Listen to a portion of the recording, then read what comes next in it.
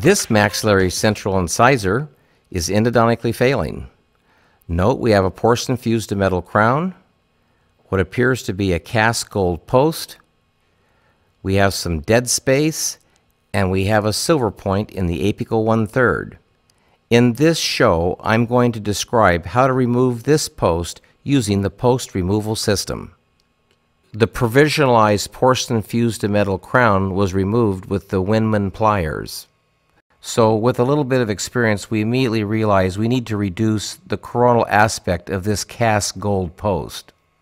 And by reducing it, we want to make sure we set it up so that its final dimensions are not smaller than the treffins that will be used to grab it and form a purchase for extraction. We can vibrate on a core for a very long time and we won't make any progress. Dome the head of the post with the transmetal burr. By rounding the head of the post, it will facilitate all subsequent clinical steps. It's important to recognize in machine shops around the world they use oil to reduce heat and also to keep their cutting tools sharper longer. So it is in clinical endodontics when we're using metal on metal, we need to use something like a viscous chelator, glide, RC prep, or prolube, and we can simply put a little bead on the top of the post. There are 5 treffins, and their internal diameter ranges from 0.6 millimeter to 1.6 millimeters. Select the largest treffin that won't passively go over the post, and we're going to start machining down the post. It's important to use peck drilling, because when we drill metal on metal, we'll start to lose our RPMs and will generate quite a bit of heat. So by lifting the instrument up periodically, you allow the flutes of its cutting blades to clear of metal chips. You let the post head cool a little bit because we use the viscous chelator to help lubricate and facilitate the machining process. And also as we peck drill, we need to reduce this about 3 millimeters ideally. Sometimes 2 is sufficient, but 3 is optimal. Whichever treffin we use to machine down the post, we would use typically the correspondingly sized tubular tap. A protective bumper is inserted over the distal end of the tubular tap because once we begin to generate the removal loads, we want to cushion the tooth and protect it from fracture. It is important to note that all the tubular taps have a reverse screw thread pattern. This means to insert the tubular tap and to draw it down, we must use short counterclockwise rotational strokes. The tubular tap will wobble a little bit, but then it begins to firm up as it begins to form threads on the cast gold metal. Once the tubular tap has been fully seated, we can push down the protective bumper. At times we will slit the protective bumper with scissors or a scalpel to place on a second or third one so we clear the incisal edges of the adjacent teeth. The extracting plier is mounted and we turn the screw knob clockwise to progressively separate the jaws of the plier. Oftentimes, as we're turning the screw knob, it will become very difficult, if not impossible, to turn.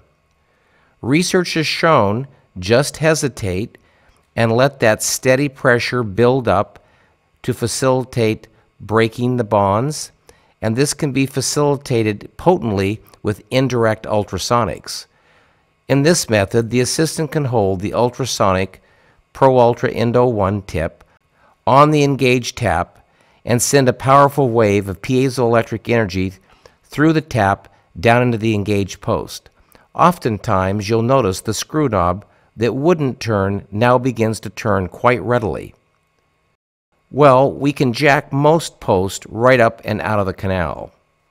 And you can look at this post and see that it was placed with Panavia cement. Notice when we use a clockwise rotation to remove the tap, we only formed about 2 or 3 threads. This shows the power of the purchase that this system can give you when trying to attach itself to a post. Well, once the post is out, there are the subsequent retreatment efforts, removing the more apical portion of the silver point. And of course, once the silver point's out, we can reshape the canal, Shaping will facilitate us cleaning. Warm gutta percha will facilitate obturation.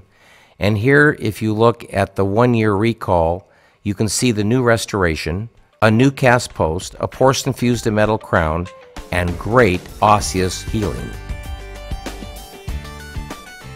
Let's review how to remove a cast core and post. Oftentimes it will be necessary to use a transmetal burr to machine down the head of the post so that the post is more post-like. Once we have machined down the head of the cast gold core, we can use the appropriately sized trephine. Always use the biggest trephine that won't passively go over the head of the prepared post. Use peck drilling and use 15,000 RPMs in a high torque, slow speed latch type handpiece, and we can expose optimally up to 3 millimeters of the head of the post. Select the correspondingly sized tubular tap by inserting first the protective bumper over its distal end. Remember to use a counterclockwise short rotational stroke to begin to seat and pull down the tap over the head of the post.